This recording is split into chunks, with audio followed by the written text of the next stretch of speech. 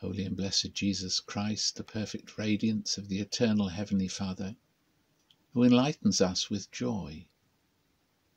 As dusk draws in upon us and the evening lights appear, we sing our praise-filled hymns to God, the Father, Son, and Holy Spirit. Son of God, you deserve that every age joyfully sing your praise, for you give life, and so all the world gives to you its glory.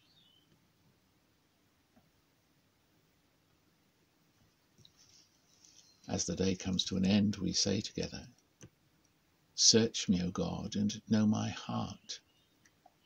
Examine me and know my thoughts. See if there is any wicked way in me, and lead me into the path everlasting.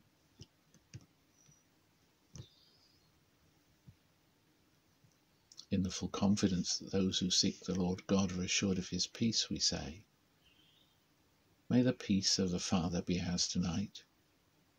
May the peace of the Son be ours tonight. May the peace of the Spirit be ours tonight.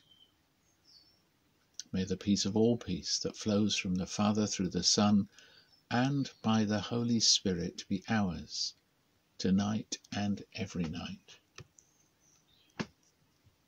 Amen. Before we sleep, we long to hear from God in his word.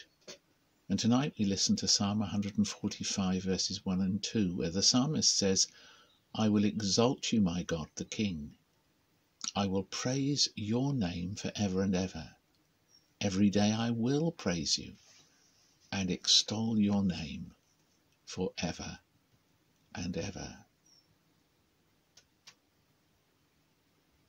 Our psalmist reminds us that the worship of the Lord our God is first and foremost an act of our wills.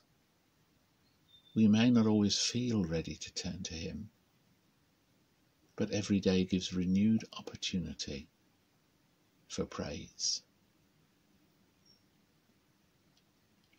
Lord God, strengthen my will to serve and worship you, and accompany my resolve by your drawing near to fulfill my praise.